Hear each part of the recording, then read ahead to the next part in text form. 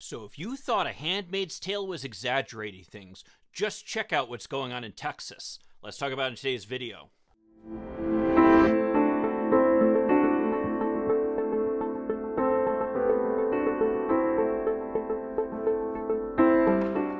Are you going to say put them in jail? Is that well, the no, what I'm asking you, about? because you say you want to ban it. What's that mean? I am pro-life, yes. What is ban? How do you ban abortion? How do you actually do it? Well, you know, you'll go back to a position like they had where people will perhaps go to illegal places. Yeah. But you have to ban it. Do you believe believe in punishment for abortion? Yes or no, as a principle? The answer is that there has to be some form of punishment. For the woman? Yeah, there has to be some form. 10 cents, 10 years. I don't know. That I don't know. Hi, I'm Mike Greiner. I'm a lifelong Democratic activist who's concerned about the direction our country is taking. I'm also a lawyer and an academic, and I'm here to help you stand up to the BS of the MAGA crowd. So I remember when Donald Trump was first running for president, and he went on an interview in which he was asked if women who got an abortion should be punished and potentially sent to prison. When Donald Trump answered yes, that's what he thought should happen, people were outraged, thinking that this might finally end his presidential campaign. Well, of course, we know what happened there. This proved to be just one of many gaffes that the media thought was going to end his campaign. But the point that they were missing was that this is actually what his supporters want. We seem to believe that Donald Trump somehow is bound by the same limitations that bind other political figures. But he showed that's not the case. And the reason being is that he's willing to say the things that his right-wing, racist supporters want to be said. And one of those things is that women who dare to want some kind of control over their own body or their own circumstances are criminals who should be put in prison. Well, if this doesn't sound like Gilead to you, wait till you hear this next thing. So as we know, in Texas, they've passed a number of pieces of legislation aimed at essentially making abortion illegal. And ironically, it seems like we've got a bit of an arms race going on between the different right-wing states to see who can make abortion more illegal. You've got Florida passing a law that does not allow exceptions in the case of rape or incest. And you've got Oklahoma now passing a law that even makes it illegal to distribute the abortion pill. At the rate they're going, it won't be long before we see birth control made illegal, or even working outside the home for women, at least in any positions where they can exert some kind of power over society.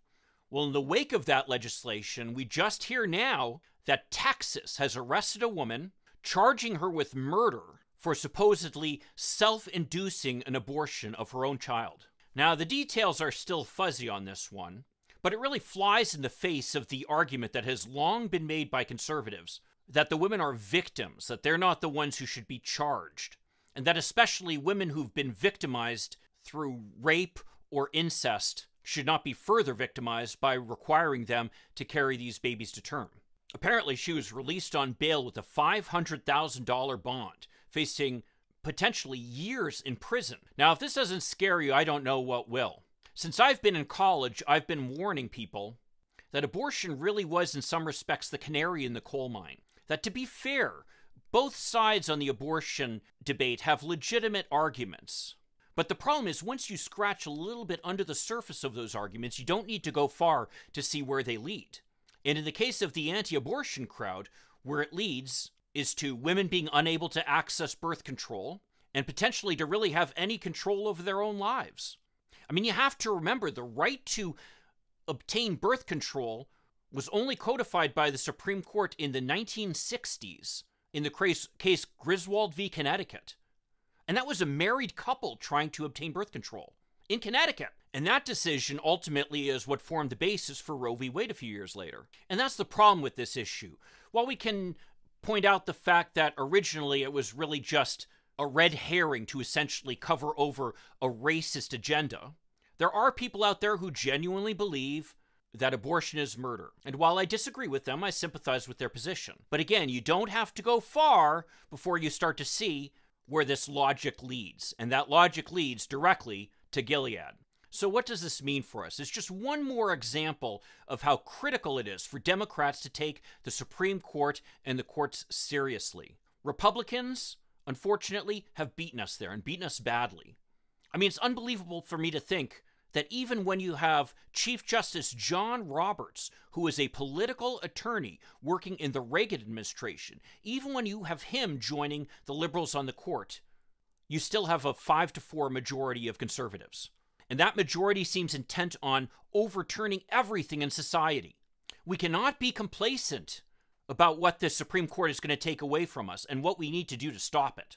And we need to take straight to the voters the importance of what their vote means to the things that they take for granted, really.